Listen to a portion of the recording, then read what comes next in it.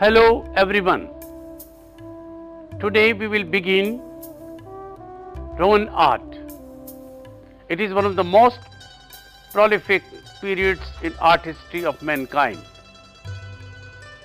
Let us understand what shall our objectives be in this chapter. Acquaint about the significance of Roman art and architecture. Know and appreciate the significance of the historical and cultural context of ancient Roman artifacts. Learn and understand the relationship between the arts and the times during which they were created. Understand the Roman point of view on art. Gain ability to interpret non-literary evidence such as art objects, monuments and inscriptions. So what are we learning in this chapter? Well, it is the following. Introduction, history, contribution of Roman culture to the world, Roman mythology, differences between Greek and Roman art, Roman writers on art. Let me introduce the geography and the space of Rome. The legacy of Rome and Roman Empire lasted for about 500 years. The city in the empire was a melting pot. The political genius of Rome was in its ability to encompass, govern and assimilate cultures very different from its own. The laws of the Romans also allowed for people from far-off regions to take the citizenship of Rome, even though they had never been to Rome or were not Romans.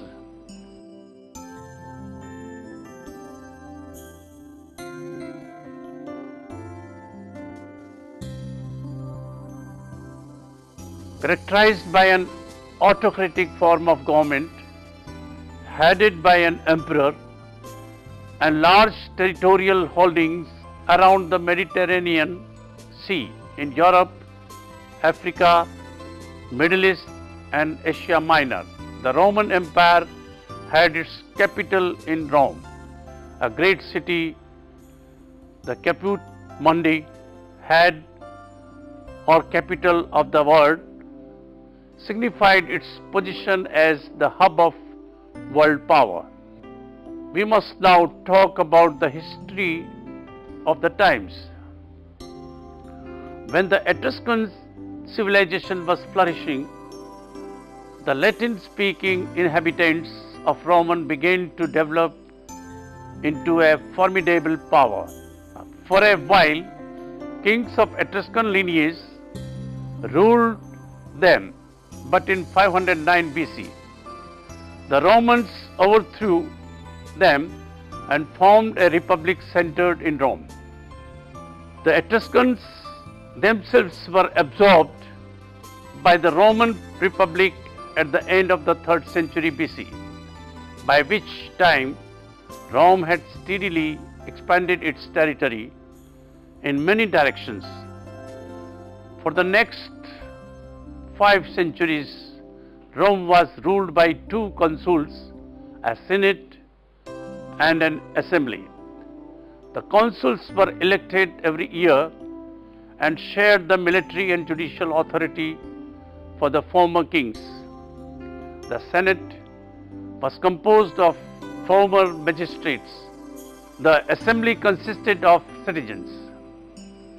At its greatest extent, in the early 2nd century AD, the Roman Empire reached from the Euphrates River in southwest Asia to Scotland. It ringed at Mediterranean Sea, Mare Nostrum or our sea, the Romans called it. Those who were conquered by the Romans gradually assimilated Roman legal, administrative, cultural structures that endured for some 5 centuries and in the eastern Mediterranean until the 15th century AD, and left a lasting mark on the civilization that emerged in Europe. Everywhere the Romans went, they took their culture with them, particularly their laws, their religion, and the Latin language. The Republic lasted until 27 BC, when Octavian, later took the title Augustus, became the first emperor. The term Augustus was originally a religious title meaning revered, but it came to mean he who is supreme. For the next 300 years, Rome was ruled by a succession of emperors. In AD 330, Constantine established an eastern capital of the Roman Empire in Byzantium, which he renamed Constantinople, now Istanbul, in modern Turkey. After this period, the Western Empire, which had kept Rome as its capital, declined and was finally overrun by the Goths in 476 AD. Let us look at the chronology now.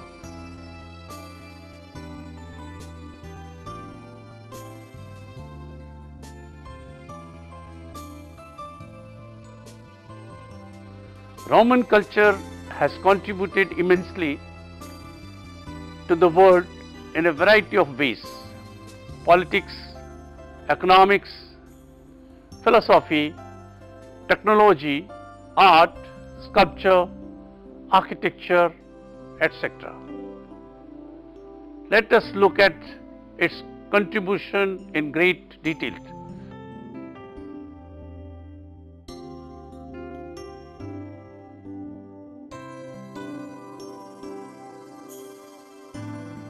The Roman Republic left a form of government similar to the democracy of Greece, but with the ability to govern large bodies of people.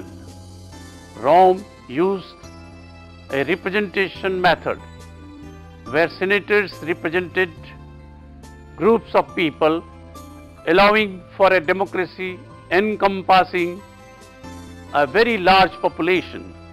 This form of government would later prove vital to the structure of the government of the United States of America and many other countries. The Republic gave the people of a large population a say in political issues, leaving a priceless gift to the Western world.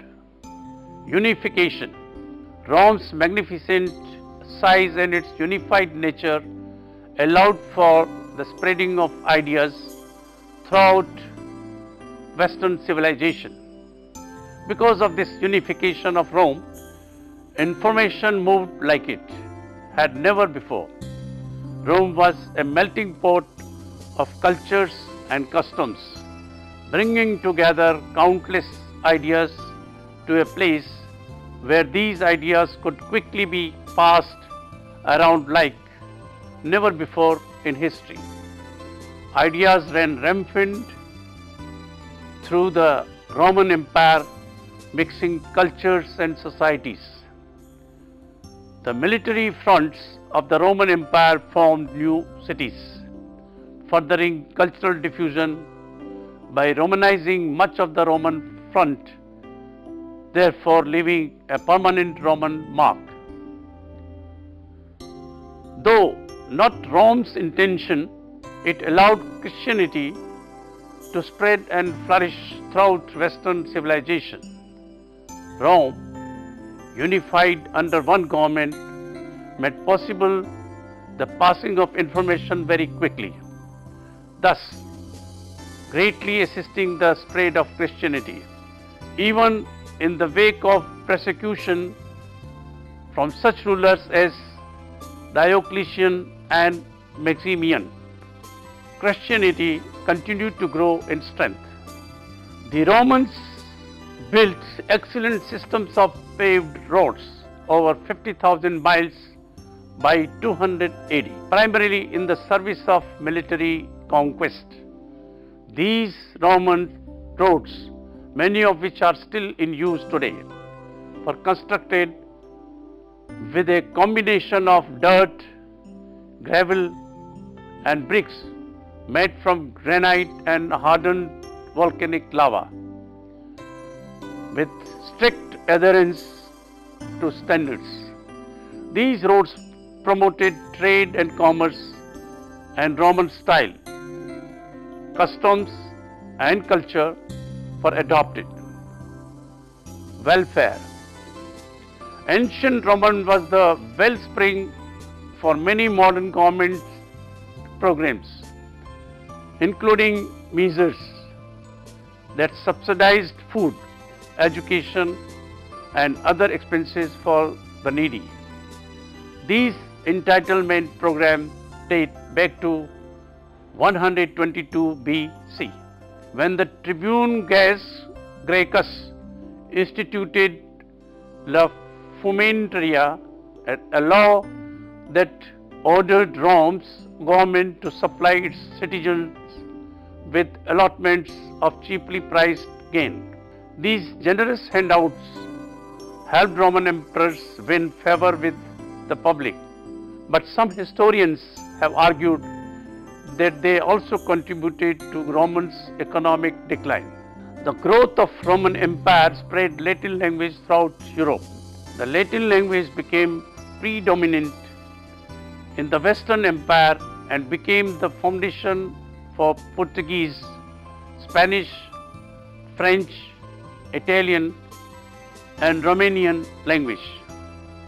Latin also influenced other languages used in Western civilization insofar as the words used are concerned. For example, English, because Latin was the language of the Roman Catholic Church and academics, it naturally influenced other languages, even the non-Roman languages too. Law. Romans' most lasting and great contribution to the Western civilization is the law. With the expansion of the Roman Empire, the Romans came to accept that laws should be fair and equal to every person, whether wealthy or poor. The principles of justice were based on common sense and practical ideas. It is the Roman legacy that every person had the right to receive equal treatment under the law. Every person was believed innocent unless proven guilty.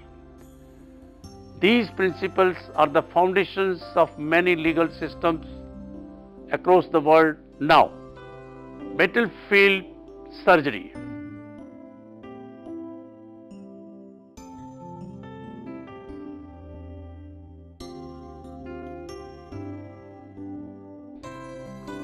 The Romans invented many surgical tools and pioneered the use of caesarean section. But their most valuable contribution to medicine came on the battlefield. Under the leadership of Augustus, they established a military medical corps that was one of the first dedicated field surgery unit. These specially trained medics saved countless lives through the use of Roman medical innovations like hemostatic and tourniquets and arterial surgical clamps to curb the blood loss. Roman field doctors also performed physicals on new recruits and helped stem the spread of disease by overseeing sanitation in military camps. They were even known to disinfect instruments in hot water before use, pioneering a form of antiseptic surgery that was not fully embraced until the 19th century. The Julian calendar.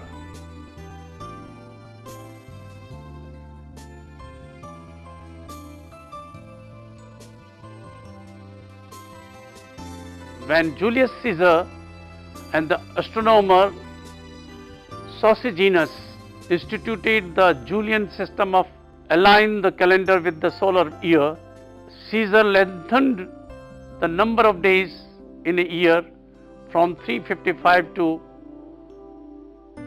the now familiar 365, and eventually included the 12 months as we know them today.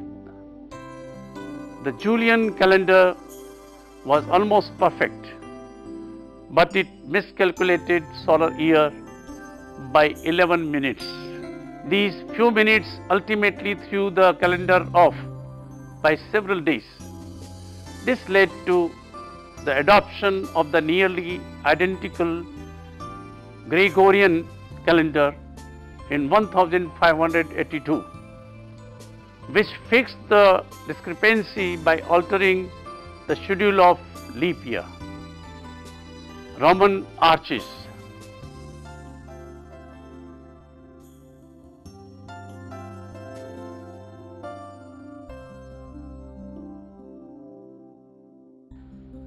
Arches have existed for roughly 4,000 years, but the ancient Romans were the first to effectively harness their power in the construction of bridges, monuments and buildings. The ingenious design of the arch allowed the weight of buildings to be evenly distributed along the various supports, preventing massive Roman structure like the Colosseum from crumbling under their own weight. Bound books.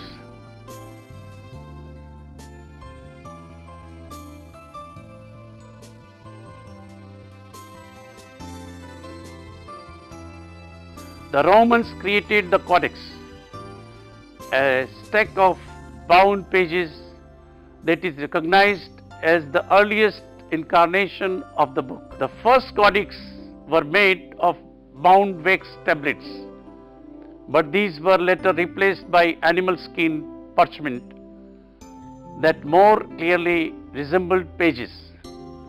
Early Christians became some of the first to adopt the new technology, using it extensively to produce copies of the Bible, newspapers,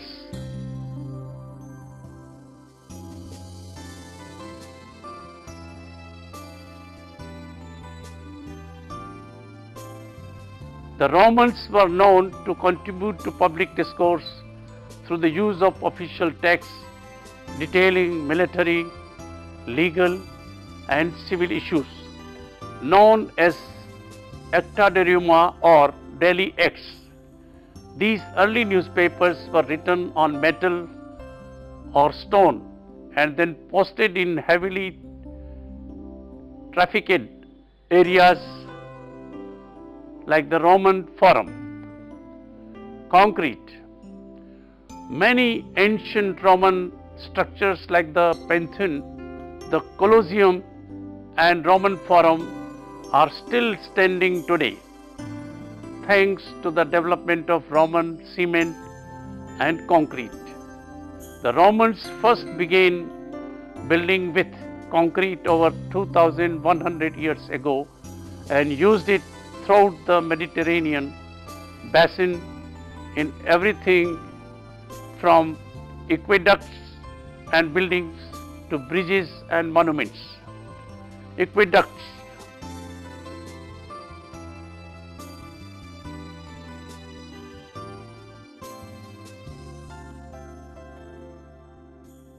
All the amenities that the Roman enjoyed, public toilets, underground sewage systems, fountains and ornate public baths were only possible because of the Roman aqueduct.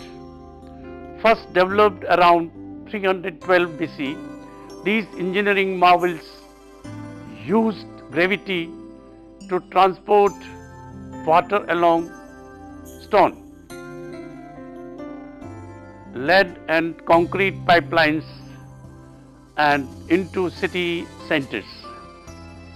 Aqueducts liberated Roman cities from a reliance on nearby water supplies and proved priceless in promoting public health and sanitation.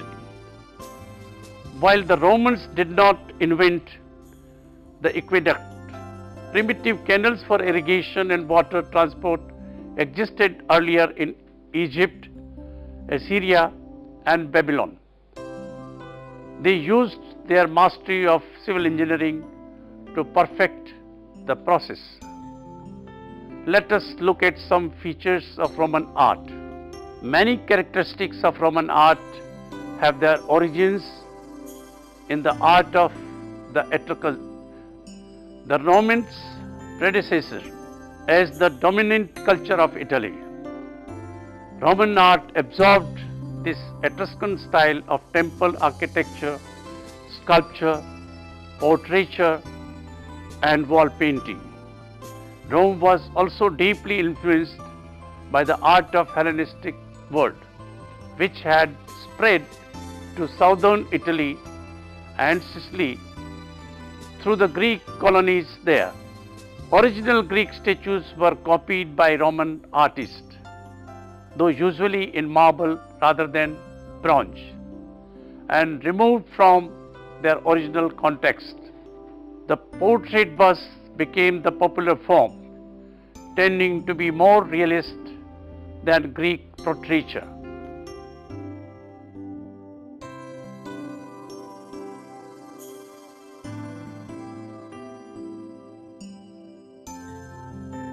However, Roman art also had its own original contributions compared with Greek architecture. Roman was more secular and utilitarian and showed an interest in grandeur and scale, for example, in Colosseum and public paths in Rome.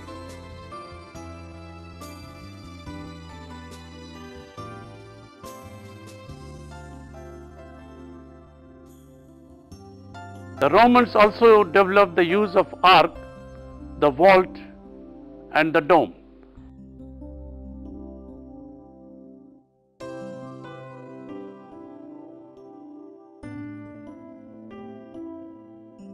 Triumphal arch was another Roman invention that was revived in the Renaissance and stands as an important example of Roman civic and monumental architecture.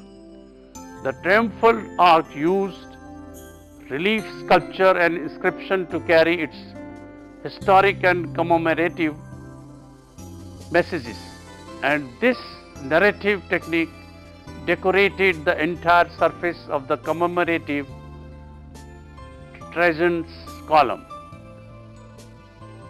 Relief sculpture was also used for funerary art.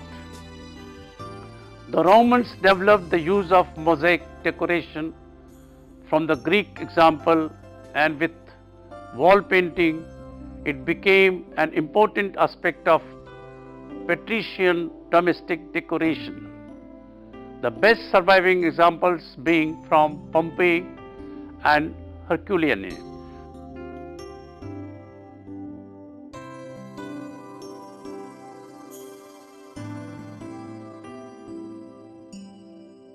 Wall painting showed an interest in landscape and illustration of scenes from myth and literature. The decorative arts included fine silver and glassware, such as the porcelain vase and jewelry of amber, precious gem and gold.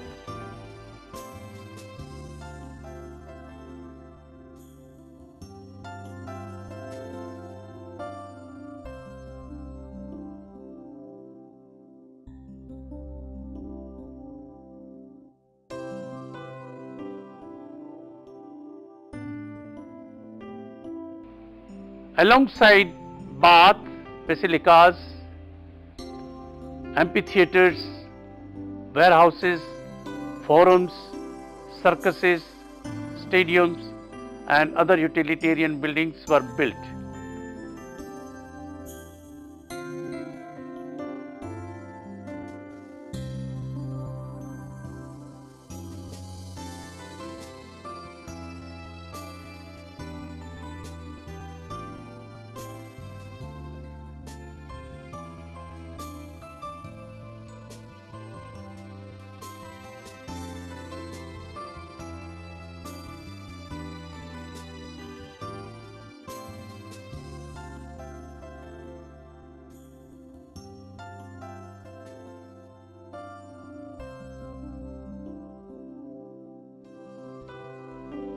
The Romans excelled in pictorial arts. They were highly eclectic elements from Etruscans, Greeks and Egyptians. But the Romans developed the atmospheric treatment of space in the illusionistic style of the wall painting at Pompeii. In contrast to the two-dimensionality, disinterest in the background of Greek painting.